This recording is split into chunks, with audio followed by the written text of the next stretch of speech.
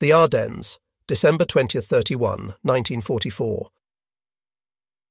By midday, December 20th, Charlie Company, 395th Infantry Regiment, 99th Division, had been retreating for 3.5 days, mostly without sleep and water and enough food, through mud that was so deep that men carrying heavy weapons frequently mired in mud, so others had to take their weapons and pull them out. In one area, it took 1.5 hours to cover 100 metres. Sergeant Vernon Swanson said that when word came down at 17 hours that the regiment was withdrawing to Elsenborn Ridge, where it would dig in beside the 2nd Division, it was certainly good news. We felt it was the equivalent of saying we were returning to the United States. The journey to Elsenborn, however, Swanson remembered as the worst march of that week, because of the combination of mud, ice, frozen ground, and snow all along the route. "We left most of our supplies behind," Swanson said, "but our weapons were always ready. Throughout this entire journey our men made their way, cold, tired, miserable, stumbling, cursing the army, the weather and the Germans, yet none gave up." They arrived on the ridge around midnight, and although beyond exhaustion the men dug in. A good thing, because at dawn a German artillery shelling came down on them. Swanson's company took 7 casualties, 4 of them sergeants, which opened up the field for promotions. One of those hit was Swanson, who got wounded in the neck by shrapnel. Litter bearers brought him to an aid station, where a chaplain bent over him. I could dimly make out his collar ornament, which was a Star of David. He, in turn, misread my dog tag, thought I was a Catholic, and gave me last rites. I remember thinking that I really had all bases covered. Piper could have taken Elsenborn without difficulty on the 17th or 18th, but he stuck with Hitler's orders and moved west rather than north once through the American line. The low ridge should have been a main objective of the Germans, but the Americans got there first and dug in. Now only a direct frontal assault could oust them from the position. The Germans tried. "The first night at Elsenborn is unforgettable," Captain Charles Rowland of the 99th wrote later. "The flash and roar of exploding shells was incessant. In all directions the landscape was a Dante's inferno of burning towns and villages." His regiment dug furiously throughout the night. Everyone was aware that there would be no further withdrawal, whatever the cost. Enemy mortar and artillery fire hit the 99th. American artillery fired continuously. At night the temperature fell well below 0. "The wind blew in a gale that drove the pellets of snow almost like shot into our faces," Robert Merriman wrote. "Providing hot food on the front line became impossible, and we were obliged to live exclusively on K rations. Remaining stationary in damp, cold foxholes with physical activity extremely limited, we began to suffer casualties from trench foot. The extreme cold, fatigue, boredom, and hazard became maddening. A few men broke under the strain, wetting themselves repeatedly, weeping, vomiting, or showing other physical symptoms. But there was no more retreating. The fighting was at its most furious in the twin villages of Rocherath and Krinkelt, on the eastern edge of the ridge. There a battalion from the 2nd Infantry Division engaged a German armoured division in a wild melee that included hand-to-hand combat. American tank crews knew they could not take on the big German tanks toe-to-toe, so they allowed the Panthers and Tigers to close on their positions for an intricate game of cat and mouse among the village streets and alleys. Shermans remained hidden behind walls, buildings and hedgerows, waiting for a German tank to cross their sights. Most engagements took place at ranges of less than 25 metres. The 57 metres anti-tank guns of the Americans were cumbersome, with too little firepower to have much effect. The bazooka, however, was highly effective within the villages, especially after dark, when bazooka teams could work their way close enough to the German tanks. Sergeant Arnold Parrish of the 2nd Infantry had made the D-Day landing when he won the Bronze Star, had been wounded on June 9th, and had rejoined his unit in August, so he had 4 months of combat by mid-December. He agreed. Elsenborn was the toughest. "We were helpless," Parrish recalled, and all alone, and there was nothing we could do, so I prayed to God. During the nights, the time went by very slow as I tried to keep warm, but that wasn't possible, so I thought about my mother and hoped she didn't know where I was or what I was doing. I was glad I was not married. Southwest of Elsenborn, the 82nd Airborne was arriving to stop Piper's rush westwards. On December 20th, Colonel Ben van der Voort's 2nd Battalion, 505th Pier, arrived at Trois Ponts, where the Salm and Amblève rivers flowed together. Van der Voort put E Company on the east side of the Salm. By 03 hours they were in position to ambush any German force coming from the east. There they waited. No fires, no lights, no smoking, all wide awake. German armour Pipers was coming on, accompanied by infantry. Piper had a 20-to-1 manpower advantage over Van der Voort and a colossal firepower superiority.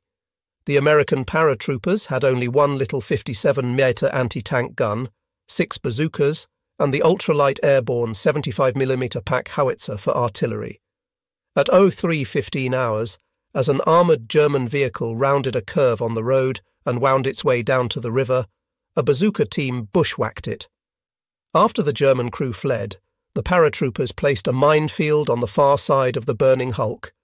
At 04 hours, a second armoured vehicle blew itself up on the mines. At first light on December 21st, Pieper attacked E Company with infantry and 5 tanks. Bazookas and the anti-tank gun knocked out the armour. Men in the foxholes drove back the infantry with great loss.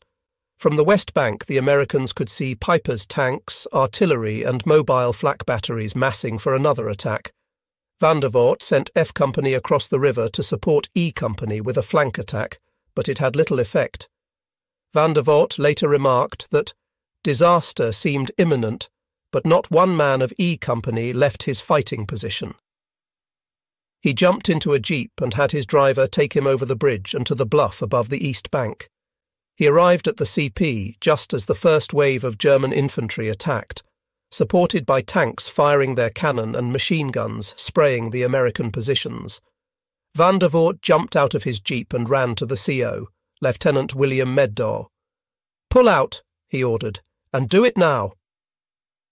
As Meddaw passed on the word, Van der Voort began driving down the bluff to the riverbank, urged on by swarms of 9mm rounds from Schmeisser machine pistols. On the bluff, Meddaw's men withdrew, using lessons from close-quarter fighting in Holland. In Van der Voort's words, they intuitively improvised walking fire in reverse. Moving backward and using the trees for cover, they simply outshot any pursuer who crowded them too closely.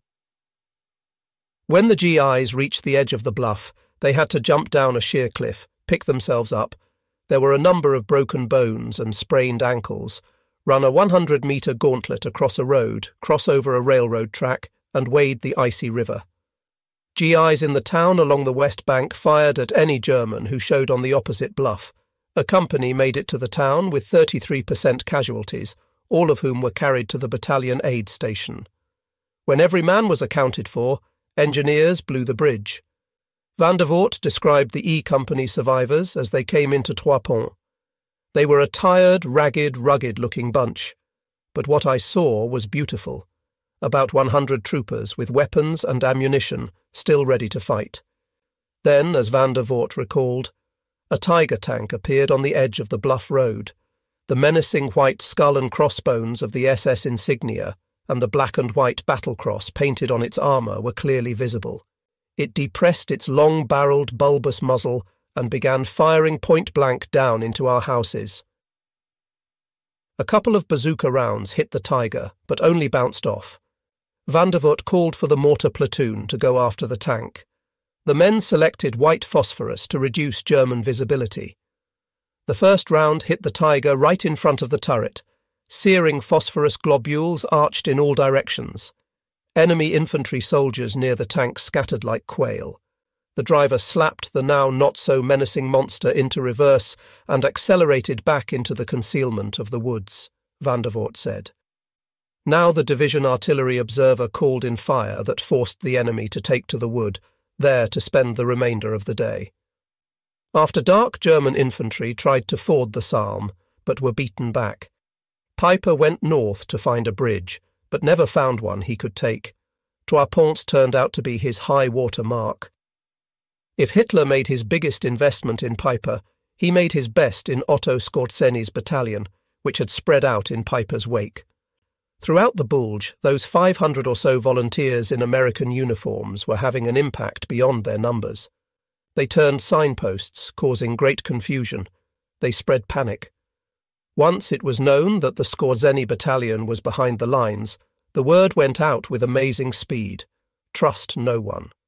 The GIs, especially MPs, questioned everyone, right up to Bradley. Who plays centre field for the Yankees? Who is Mickey Mouse's wife? What is the capital of Illinois? General Bradley was detained for answering Springfield to the last question. The MP insisted it was Chicago. One general was arrested and held for a few hours because he put the Chicago Cubs in the American League. By December 21st, however, a number of Skorzeny's men had been captured or shot, and the remainder were trying to get back inside German lines. One German in an American officer's uniform drove a jeep to a roadblock, where he was interrogated. The German's speech and identification papers were flawless too flawless, it turned out. The authentic Adjutant General's office. Identification card, carried by all GIs, had printed at the top, "Not a pass for identification only." With Teutonic exactness, the German forger had corrected the spelling, so that the forged card read identification. That missing N cost the German officer his life. The GIs spent an inordinate amount of time checking on each other. Meanwhile, a rumour started by captured members of Skorzeny's battalion was widely circulated. It was that the main mission was to assassinate Eisenhower. Thus, everyone at SHAEF became super-security conscious. Guards with machine guns took up places all around the Trianon Palace, and when Eisenhower went to a meeting, he was led and followed by armed guards in jeeps. That kind of security, commonplace around the world a half-century later, was so unusual in 1944 that it left an impression of panic. But Eisenhower was far from panicked. On December 21st, his confidence was great because his basic situation was so good. He was rushing reinforcements to the battle, men and equipment, in great numbers. Major John Harrison at 1st Army Headquarters wrote to his wife on December 22nd. There is something quite thrilling about seeing all of the troops and armour moving in on the Kraut. There has been a steady stream for days, and though the Belgians are mighty worried, I am sure they are amazed at the sights they see. The armour moves about 25 miles an hour in and out of towns, and to see and hear a tank roar through a fair-sized town, turn on one tread and never slow down, is quite a sight. In the middle of the Bulge, the Germans had made better progress than Pieper had managed, but the 101st Airborne and others got to Bastogne before they did. The Germans surrounded the Americans, and from December 19th on launched 15 divisions at Bastogne, 4 of them armoured, supported by heavy artillery. Inside the perimeter, casualties piled up in the aid stations. Most went untreated because a German party had captured the division's medical supplies and doctors. Nevertheless, spirits stayed strong. Corporal Gordon Carson took some shrapnel in his leg and was brought into town. At the aid station, he called a medic over and said, "Hey, how come you got so many wounded people around here? Aren't we evacuating anybody?" "Haven't you heard?" the medic replied. "They've got us surrounded, the poor bastards." As the battle for Bastogne raged, it caught the attention of the world. The inherent drama, the circled wagon's image, the heroic resistance, and the daily front-page maps combined to make the 101st the most famous American division of the war. But the 101st was not alone inside Bastogne. A combat command team of the 10th Armoured was there, along with supporting units from engineers, anti-aircraft units, and more. What stands out about the defence of Bastogne was the combined arms approach the GIs you said. It was something to learn for the paratroopers, who had in Normandy and Holland fought pretty much on their own. Now they had tanks but no advanced knowledge of the techniques of infantry fighting with tanks. Even as the battle raged, Colonel William Roberts, CO of the 10th Armoured, circulated among the paratroopers, giving them tips on the employment of tanks. Lieutenant Colonel Harry Kinnard, the 101st's operations officer, organised the 4 infantry regiments into a combined arms team, each with its permanent attachment of tanks, tank destroyers and anti-tank guns. Each team was responsible for a roadblock, a crossroads, or a position on prominent terrain. Corporal Robert Bowen, 401st Glider Infantry, 101st, a wounded veteran of Normandy and Holland, was a squad leader on the western sector of the 30-kilometre perimeter. At dawn on December 21st, following a below-zero night with ankle-deep snow on the ground, Bowen's CO told him the enemy had slipped through and established a roadblock between the 101st and Bastogne. "That roadblock has to be taken out, Bowen," the CO said. He gave Bowen 2 squads and told him to get at it. Short, sweet and scary, Bowen characterised the order. He wished the regiment had an officer to put in charge, but it didn't. He discussed the situation with his men and agreed there had to be a better way than just charging the houses at the roadblock. At that moment, a tank appeared. "Suppose I take care of those houses with my cannon?" the tanker asked. "My 50 cal can rake those foxholes dug in around them. Okay?" "Okay," Bowen replied. "Man, you've just come from heaven." They went at it. The tank began to fire, cannon and machine gun. Bowen's squads moved down the road, shooting as they walked. Within a half hour, some of the Germans were fleeing, while others threw up their hands. "It was a textbook attack," Bowen said, "working better than anything we had ever done in practice." The threat met and defeated, Bowen went back to his original position. That night the thermometer plunged again. "The night passed like a horrible dream," Bowen remembered. "Nothing I could do could keep me warm. I begged for dawn to come." When it did, a heavy ground fog reduced visibility to near zero. Germans used the cover to move in on the American positions. Their white camouflage clothing helped hide them. As Bowen put it, they were opaque figures in snowsuits emerging from nowhere. A fierce firefight ensued. Bowen looked for the tank that had been so helpful the previous day. He found it, badly damaged. The tanker had been firing the .50 caliber when an anti-tank shell hit the turret just under him. His face was horribly cut by shrapnel. Bowen got him to an aid station, then returned to position. Things couldn't have been much worse. Germans were scattered in a semicircle around him, firing at his men in their holes. There were 11 German tanks supporting the infantry. Bowen could do nothing about them because the 57mm anti-tank gun assigned to his team was useless. Its wheels were frozen solid in the ground, and it could not be moved. A half-track pulled up, bringing a squad of fighting men forward. Bowen checked his line. His casualties were mounting. He picked up a bazooka and 3 shells from the half-track, took careful aim at a Tiger 200 metres distant, fired and grazed the turret. A mortar shell found Bowen's position. He was badly wounded and shortly thereafter captured. German doctors treated him, then sent him east to a POW camp. So it went for the armoured troopers and airborne infantry in Bastogne. Lieutenant Helmut Henke was an aide to General Fritz Bayerlein, CO of the Panzer Lehr Division, which had been reconstituted after its pounding in France.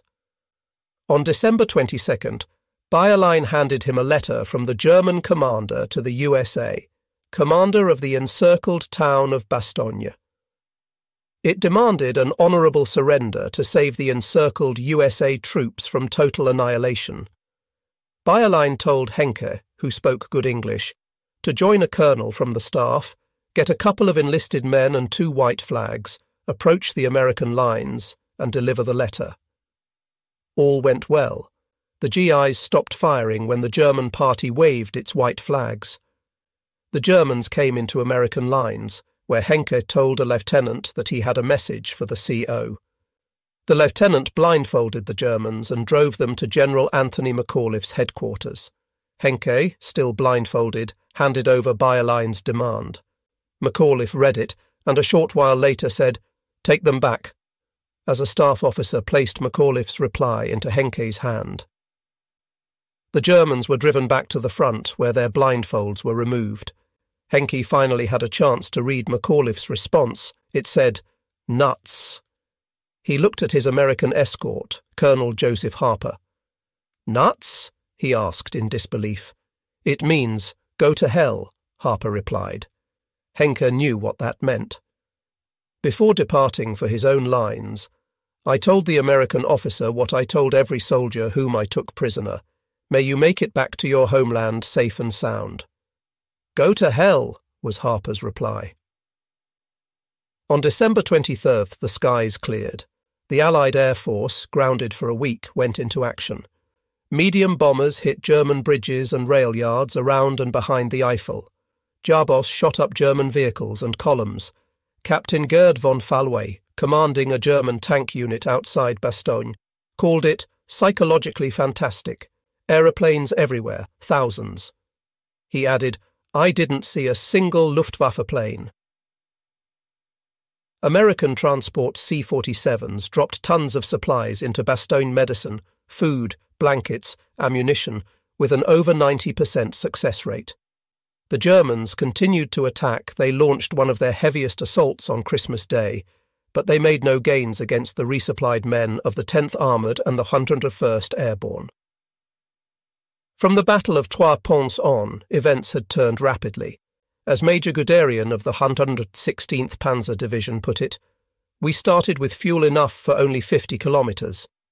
Captured American fuel gave them enough for another 20 kilometres. Meanwhile, behind the German lines the traffic jams had been straightened out, so more fuel and ammunition could be brought forward. But as Guderian remarked, we had no defence against air attacks." Piper's advance ended. That afternoon he got an order via radio withdraw. For the Germans, the offensive phase of the Battle of the Bulge was over. One of Piper's privates, Guynter Bruckner, asked a question to which the answer was obvious. "We were so well equipped, beautiful weapons, but what is the use of having a brand new tank but no gas? What is the use of having a machine gun when I have no more ammunition? Or what is the use of having the world's best fighter aeroplane when there is no fuel to run it?" By this stage, the Germans had built hundreds of single-engine jets, Messerschmitt 163s, and twin-engine jets, Me-262s, and were going into production on a jet bomber.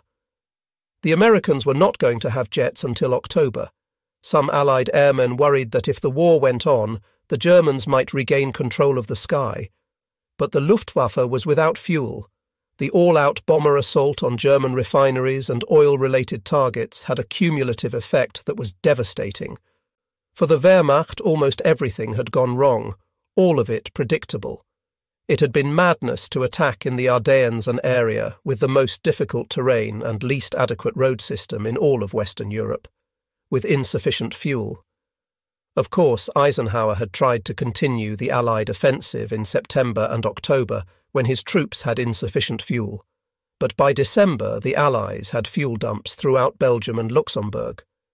Now it was the Germans' turn to retreat, abandoning their vehicles and weapons in disarray.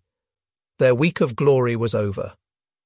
During Christmas season of 1944, there were some 4 million young soldiers on the Western Front, the great majority of them Protestants or Catholics. They said the same prayers when they were being shelled, directed to the same God. They joined in denouncing godless communism, which was one side's ally and the other side's enemy. In World War II, no hatred matched that felt by Americans against Japanese, or Russians against Germans, and vice versa. But in Northwest Europe there was little racial hatred between the Americans and the Germans. How could there be when cousins were fighting cousins? About 1/3 of the US Army in ETO was German-American in origin. The season highlighted their closeness. Americans and Germans alike put up Christmas trees and used the debris of warlike chaff, the tinfoil dropped by bombers to fool radar to decorate them. Men who would never do such a thing at any other time prepared gifts for other men. On Christmas Eve and Christmas Day, men on both sides of the line sang the same carols. The universal favourite was Silent Night. Nearly every one of those 4 million men on the Western Front was homesick. Loneliness was their most shared emotion. Christmas meant family, and family and home meant life. They couldn't go home just yet, however, so the GIs did what they could to make where they were look like home. The 99th Division had taken its position in the Ardennes and gone to work building double-walled shelters. "We looked forward to spending Christmas secure in our log bunkers," one sergeant wrote, "with a decorated tree, singing carols and enjoying a hot meal." Most rear echelon people lived and slept in houses, sometimes frontline men too, when the line ran down the middle of a village. If a village had been or was the scene of a battle, its civilian population was usually gone. The first men into the village got first crack at looting what the combat troops wanted most: food, a change in diet. Shelves of canned fruits, vegetables and meats made for some memorable holiday feasts. Corporal Claire Galdonic of the 90th Division found himself on Christmas Eve in an undestroyed home just inside Germany. His company had occupied the town at dusk. The Germans thought civilians were still there. To keep them fooled, the CO told the men to build fires. The smoke rising from the homes worked. There was no shelling that night. But in Galdonic's house the chimney wasn't drawing. Smoke filled the room. Galdonic investigated. He found that the stovepipes were stuffed with smoked hams and sausages the German family had tried to hide. There was enough to provide his squad with 2 days of banqueting. There was no general ceasefire anywhere on Christmas Day. Apparently it never occurred to anyone to suggest it. But the urge to go to church was widely felt. Private George McAvoy of the 9th Armoured Division was in Frattin, Belgium, on Christmas Eve. He attended a midnight mass along with every man in his company not on duty and most of the town's inhabitants.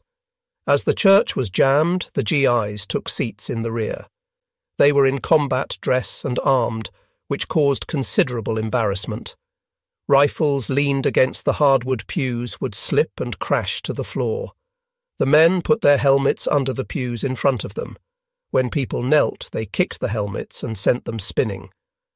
"It was the noisiest service I ever attended," McAvoy wrote, "but the sense of comfort, well-being and safety was amazing." Throughout the service, McAvoy noted the boys up in the choir stall were giggling. It turned out that one of the squads had gone into the church shortly after dark, thrown their bedrolls down around the altar and gone to sleep.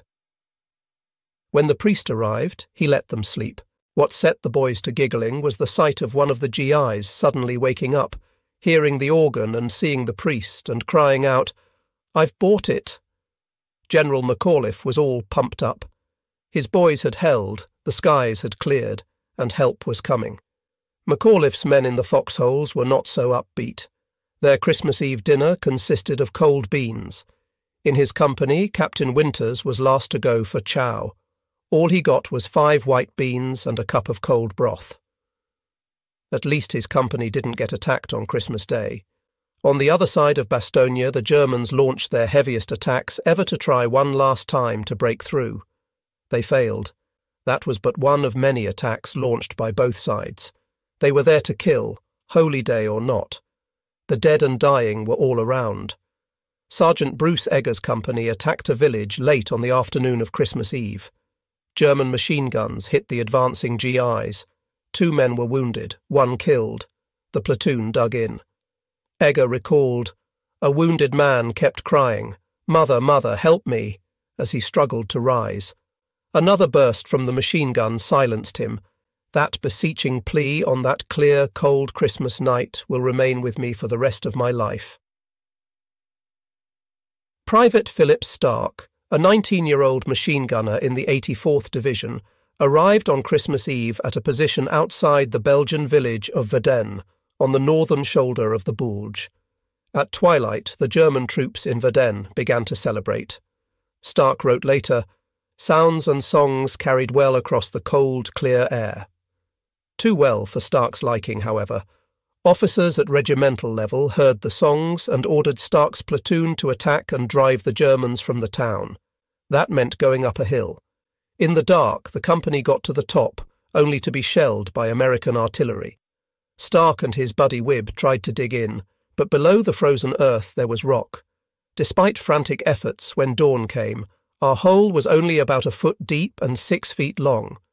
Wibb was 6'2", and I'm 6'6", but at least we were able to keep ourselves below the all-important ground level. This is how we spent Christmas Eve in 1944. Christmas morning, Stark got to talking about stories he had heard from the First World War, when on Christmas the front-line soldiers would declare a truce. We longed for a day of peace and safety. Instead, they got a German barrage intended to cover the retreat of German vehicles. Stark began cutting down fleeing enemy infantry. Only on this Christmas Day did I ever find combat to be as pictured in the movies. We blazed away ruthlessly, he wrote. At dawn the following day, German infantry and tanks counterattacked. The remainder of the platoon retreated, but Stark stayed with his machine gun, even when Wibb took a bullet in the middle of his forehead. Now I was alone, and for the first time I was sure that I too was going to die, but I kept on firing, hoping to keep them off. By now 3 enemy tanks were very close and firing their machine guns and cannon directly at my position. A German bullet ricocheted off his machine gun, broke into bits and slammed into his cheek, blinding him in the left eye. He ran to the rear, over the hill, and back to where he had started 3 days ago on Christmas Eve. He had lost an eye and won a Silver Star. On Christmas Eve, Private Joe Tatman of the 9th Armoured found himself with his squad, hiding in a hayloft outside Bastogne, well within German lines. They had been trapped there 5 days and had run out of food, but we talked about Christmas and home, never giving up our hopes. At 1600, the Germans found Tatman's group and forced it to surrender. A captain took charge. He had been a lawyer in New York. He explained that he had returned to his homeland to settle his father's estate and got caught up in the war. He took the prisoners into the kitchen of the farmhouse.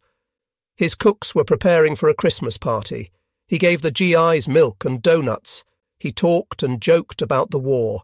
He hoped it would end soon so that everyone could go home. After they ate, the captain gave the Americans hot water, towels, and shaving materials.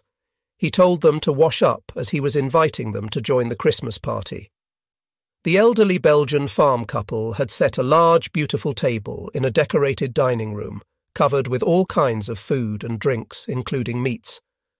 There were plates holding all brands of American cigarettes. After eating, the captain offered a toast of good luck to the prisoners. He explained he and his men wanted to have the party because they realized that in the morning Christmas Day, the GIs would begin their journey to hell. Hell was a German POW camp. By late December, they were growing rapidly, as the GIs captured in the first days of the Bulge began to come in. The trip from Belgium to the camps in eastern Germany was purgatory. Private Kurt Vonnegut of the 106th had a typical experience. After his group was forced to surrender, the Germans marched the POWs 60 miles to Limburg. There was no water, food, or sleep. In Limburg, they were loaded into railway cars designed to hold 40 men or 8 horses. Private Vonnegut's car held 60 men. The cars were unventilated and unheated. There were no sanitary accommodations. Half the men had to stand so the other half could lie down to sleep. In every car there were any number of men with severe dysentery. There they stayed for 4 days. Shortly after dark on Christmas Eve, in one of those cars, a man began singing. He obviously had a trained voice. He was a superb tenor, Private George Zack recalled. He sang Silent Night. Soon the others in the car took it up. It spread to the cars up and down the line. The German guards joined in the singing. Suddenly the air raid sirens went off. Soon bombs from the RAF were dropping all around the railroad yard. "Let us out!" the POWs screamed as they pounded at the locked sliding doors. "For Christ's sake, give us a chance!" But the guards had run off. The thinnest man in the car managed to squeeze through one of the vent windows and remove the wire locking the sliding door. The POWs poured out and ran up and down the track, opening the wire on the other cars. They saw a cave-like gully and ran to it. Some made it, but about 150 got killed or wounded. When the all-clear sounded, the guards returned, rounded up the prisoners, and put them back in the cars. Slowly, the excited talk died down as the adrenaline drained. Soon it was a silent night. "Hey!" someone called out. "Hey, Tenor, give us some more." A voice from the other end of the car responded, "He ain't here, he got killed." So it went on the Western Front during the Christmas season, 1944. Out in the English Channel, the transport Leopoldville, a converted luxury liner, was headed towards Le Havre, bringing 2,223 replacements for the Battle of the Bulge. The officers were from the Royal Navy, the crew was Belgian, the passengers were Americans. A fine show of Allied unity. Sergeant Franklin Anderson and 150 others went up to the deck just before midnight to sing Christmas carols. There was a boom. A torpedo from a U-boat had hit amidships. The ship shivered, then began to sink. The officers and crew jumped into the lifeboats.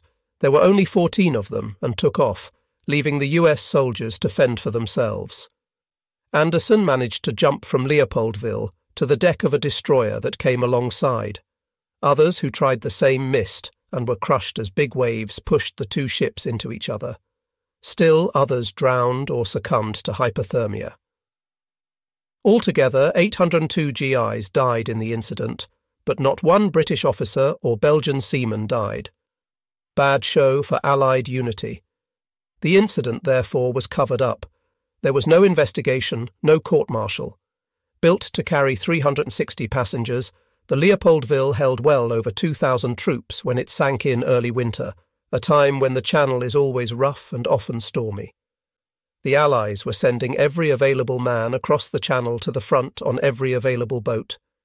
To speed the process, ordinary precautions were neglected. There were insufficient life jackets and no instructions on their use. With men packed into the very bowels of the ship, there were no lifeboat or abandoned ship drills. There were many other oversights, most caused by haste.